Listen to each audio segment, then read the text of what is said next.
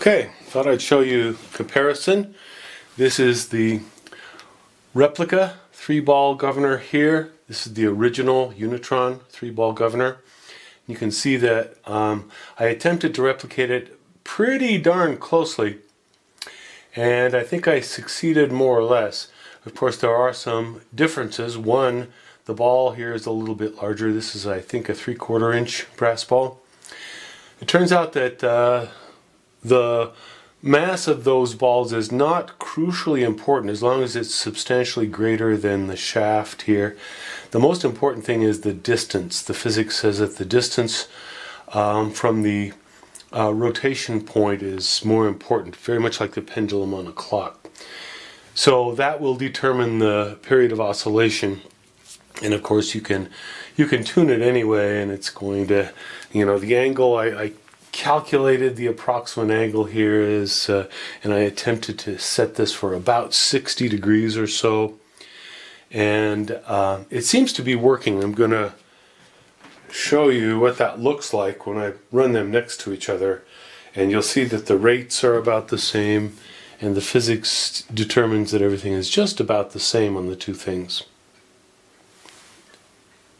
Just to give you another little angle here, and you can see that there are some very small differences, but the basic arrangement is identical.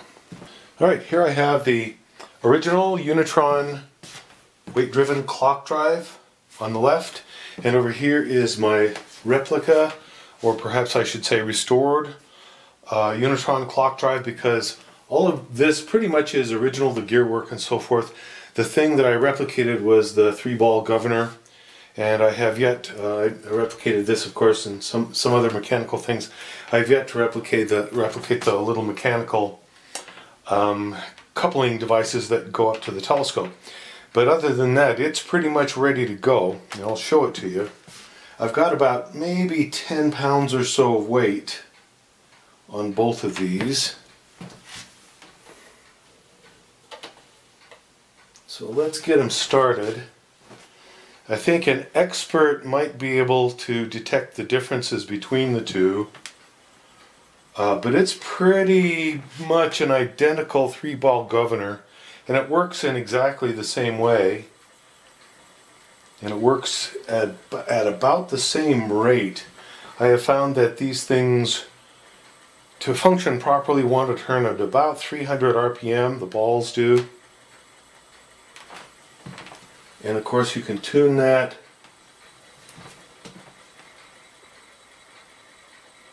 You can tune it with changing the amount of weight, but more specifically you can tune it by engaging the friction here. And they should be going at about the same rate now. In both cases, balls are up, that is, the balls have lifted up and they're beginning to engage the little friction clutch up at the top. So it's turning at about the designed rate. And they should both track for something like 15 or 20 minutes or so. I have found that it's really not too difficult to train the clock drive. That is to put the telescope on, say, Jupiter or something else at a high power, and then adjust the rate. It just takes a few minutes to tweak it a little bit this way, tweak it a little bit that way, to get just the right sidereal rate.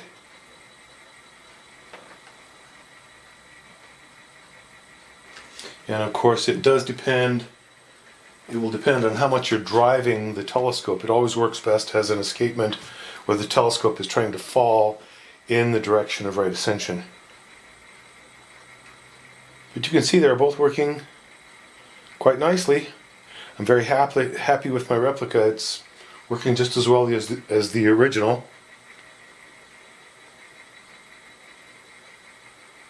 So there you have it. I'll show you some close-ups here in a moment.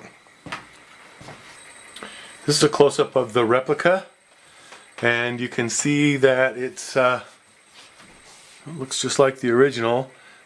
I don't know if you can see it you might be able to see it. There's a little sort of a clutch that comes up. As the balls go out, it forces a little clutch to come up and engage a friction device there.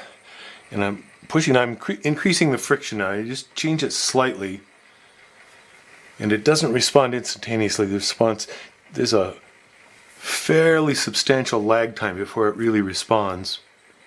By the way, you hear some whirring, that's the other clock drive working at the same time.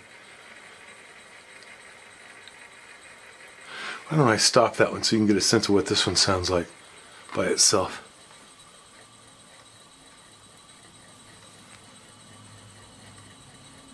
You may be able to pick that up on the video.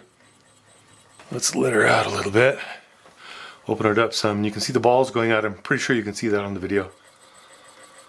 And it's starting to kick up. I've got about 10 pounds or so driving this at this point. Of course, it doesn't have any load on it.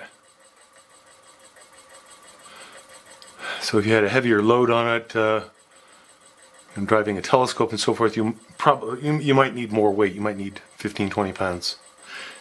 I've discovered that these things are very robust. They can easily take plenty of weight here with no problem. It's not going to damage anything. Alright, that's pretty much wide open. I think you can hear it speeding up. You can probably see it. It's still touching the friction points just a little bit. Now that's full balls out. And by that I mean that the balls are as far out as they can go physically. So it's spinning at essentially its maximum, certainly its maximum tunable rate. And the effective rate that you would want to use would be somewhere in between, something like that maybe. Okay, I'll close it down and we'll take a close-up look at the other one. Okay, now we're looking at the original Unitron. This, by the way, over here, that blue tape is strictly to keep this straight up, because if I don't have it straight up, it tends to get clobbered up here and stop the mount. Always freaks me out a little bit when it does that. It's not really doing any harm or anything, it just kind of clobbers it up. Now I'm opening it up, and I've got about, maybe 10 pounds, a little bit more on it. You can see that the operation is essentially identical.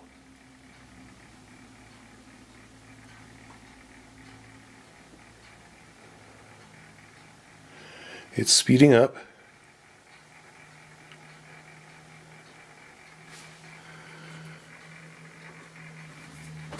Takes it a while to get up to speed. And it's not quite lifting yet. Balls are not out yet. It's getting close though. Yeah, it's starting to lift a little bit.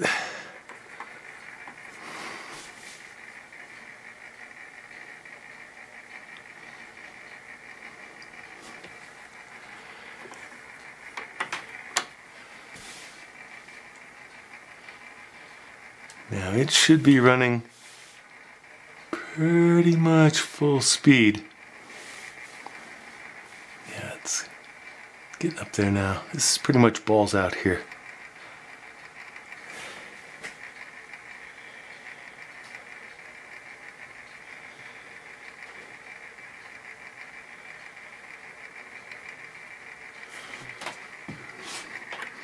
Okay, let's shut her down.